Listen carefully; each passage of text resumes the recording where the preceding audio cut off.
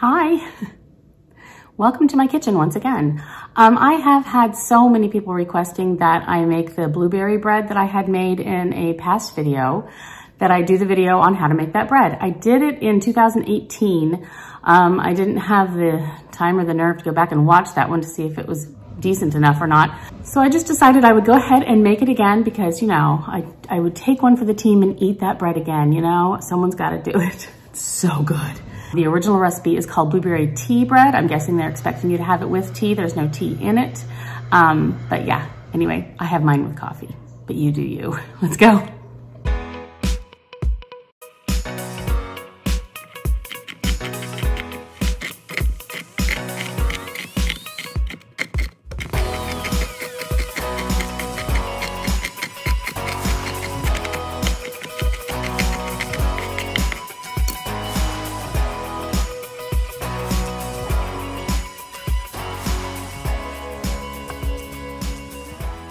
First, we're gonna make the topping, and I do that first to sort of get it out of the way and ready for when I need it. And that would be 1 tablespoon of margarine. You use the other half of the other part of the one stick in the rest of the recipe, so you cut off 1 tablespoon and that goes on the topping. This is 2 tablespoons of sugar. This is a half a teaspoon of cinnamon, 1 tablespoon of chopped almonds, and 2 tablespoons of flour. And you'll put that together in a bowl and I'll show you how to do that. Okay, one thing I want to mention is it's really great if you have a pastry cutter. You don't have to have it, but it does really help a lot. It does really help a lot. If you don't have a pastry cutter, you can use 2 forks to try to like smush all the ingredients together. You're trying to incorporate all that stuff with that margarine, and that's the problem. You can use 2 knives, you know, constantly, or I found it's just good to really wash well and smush it around and get it all incorporated with your fingers, or you could use rubber gloves, whatever makes you happy. So let's add the stuff together. I find it easiest to, you're down here. I find it easiest to kind of make this into different, like smaller chunks first. So let's do that first. I'm just making it smaller pieces.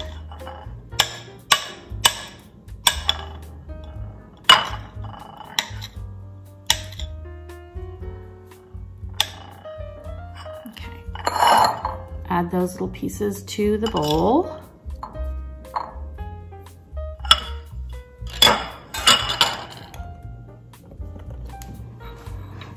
And then add your other things, your tablespoon of chopped almonds or slivered almonds, 2 tablespoons of white sugar, 2 tablespoons of all-purpose flour, gluten-free or regular, either way it works.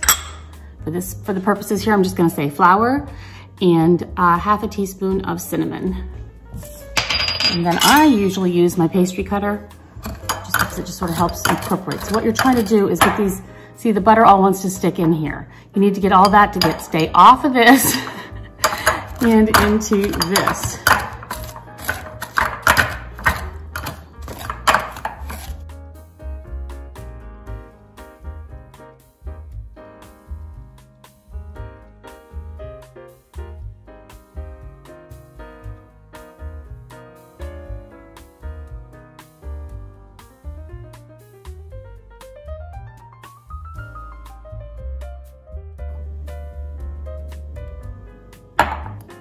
So this is what you want it to look like.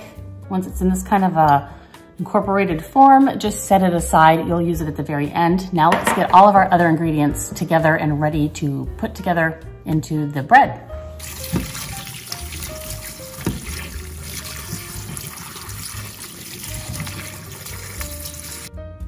So this is what you'll need to make the bread part. You're going to need 2 teaspoons of baking powder, half a teaspoon of salt, 3 cups of flour, 1.5 cups of sugar, and this is the rest of that stick of margarine, so you're going to be using a total 1 stick, and then we cut off 1 tablespoon of it to use for the topping. So the rest of the stick, you have 1 cup of milk, 1 tablespoon of vanilla, 1 large egg, 1.5 cups of blueberries rinsed and cleaned very well, And that is what you'll need. And I use just a hand mixer. You can use whatever kind of mixer you want, but it gets pretty thick and heavy. So I would use a mixer of some sort if you can, otherwise have strong arms. So let's put this together. You'll need a loaf pan and some cooking spray, and I use coconut oil.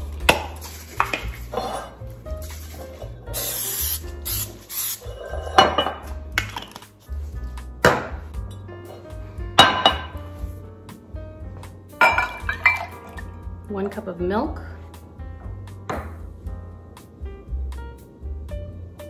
1 tablespoon of vanilla, and the 1 large egg.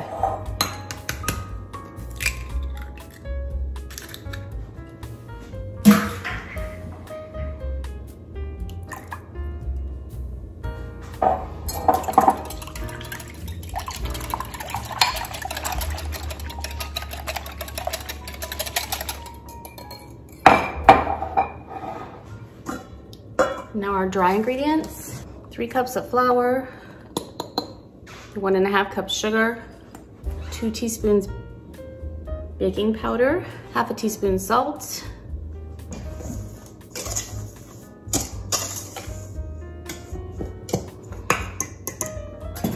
and then again, I cut the rest of my margarine up into smaller squares to put in here, because you're doing that same thing where you have to kind of like get it all incorporated and not let them be, staying in those chunks.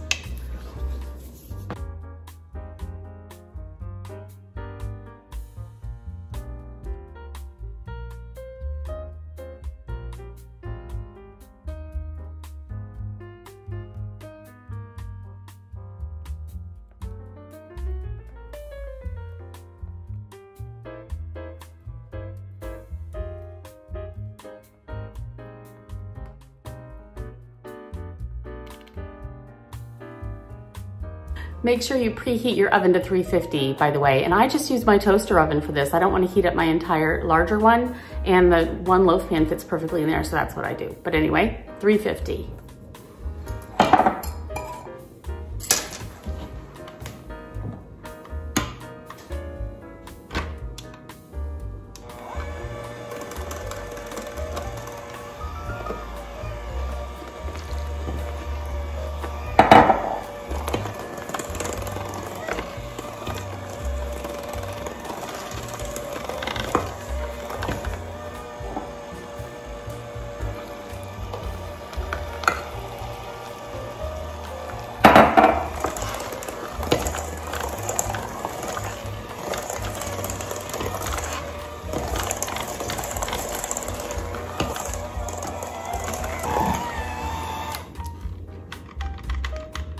Like that.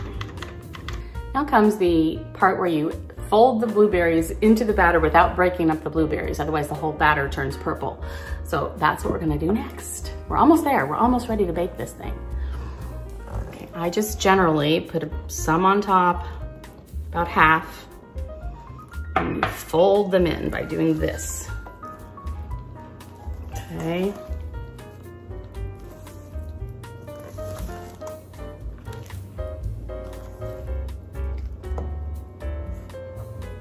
Rest.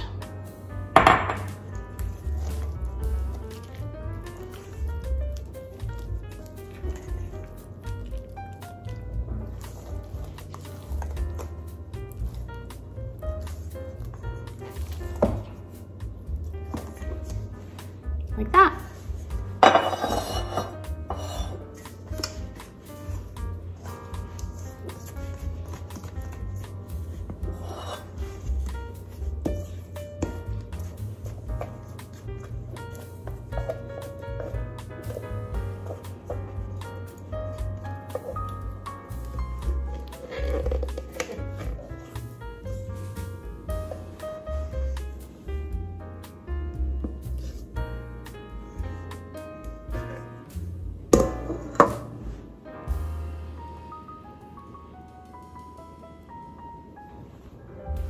Then you add your crumbled topping on the top.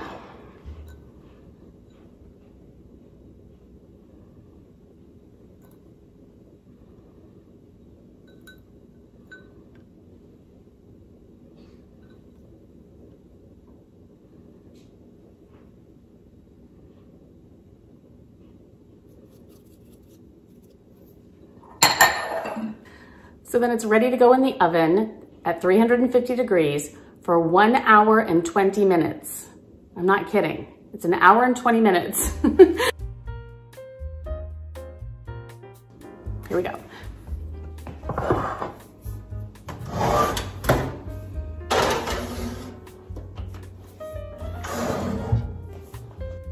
And we wait. 40 minutes to go, and this is what it looks like.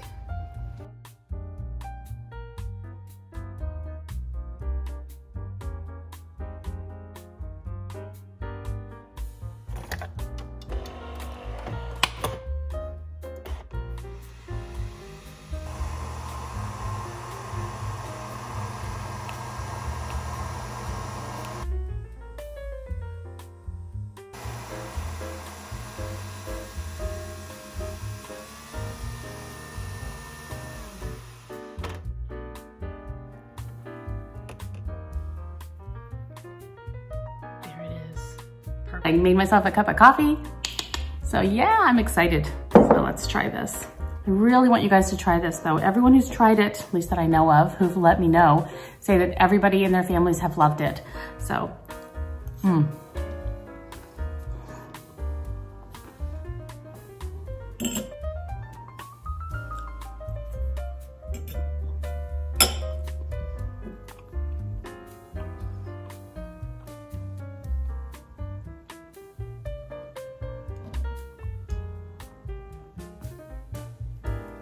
I wish I could give you some. Make it for yourself and let me know what you think. So thank you for joining me. I really appreciate it. I look forward to hearing how you feel about this if you make it. And yeah, let me know. Thanks again. Bye.